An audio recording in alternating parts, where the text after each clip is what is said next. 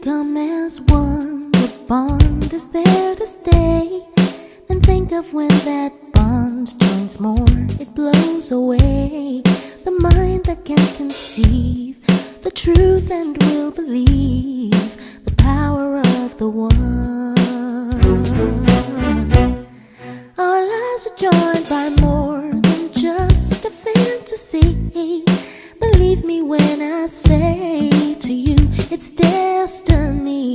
Would make our lives entwine, cause us to rise and shine, alive in this our time.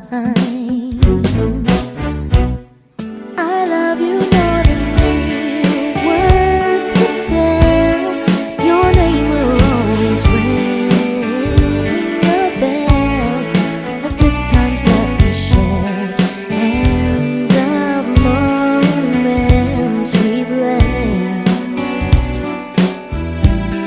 And even if the world were to end, you know I'll always be there, a friend. And should we ever part, you'll be forever in my heart. And though the storms of life may come to make us sway, may love be found inside our hearts as we obey. For this is what we owe. You'll be as always so, forever in my heart. Oh, I love you more than words could tell. Your name will always ring a bell of good times that we share, and of moments we blend. Oh, and even if the world were to end, you know I'll always be there, a friend. And should we ever part, you'll be forever in my heart. Oh, yeah, yeah, yeah.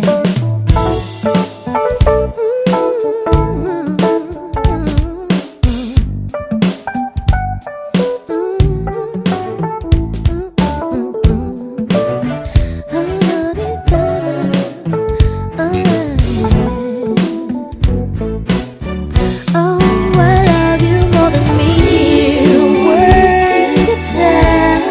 Your name will always ring a bell of good times that we share, and of moments we blend. Oh, and even if the world were to end, you know I'll always be there, a friend. And should we ever part, you'll be forever in my heart. Forever in my heart, oh yeah. Forever in my heart, oh you will be. Forever in my heart, oh yeah. Forever in my heart. Forever in my heart, oh yeah. Forever in my heart, you will be. Forever in my heart, oh yeah. Forever in my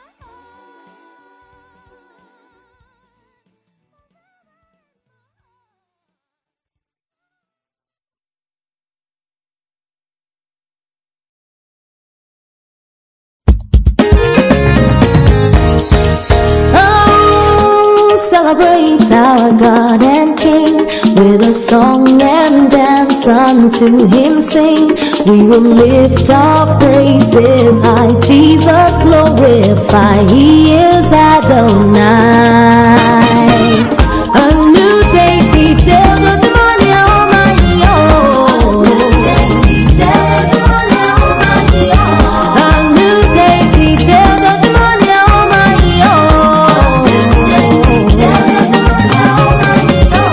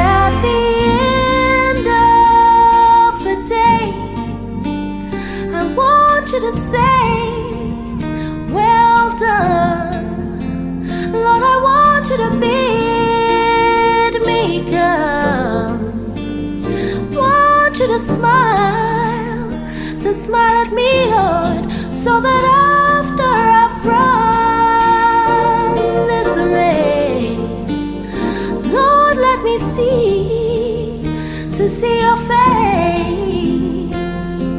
It's about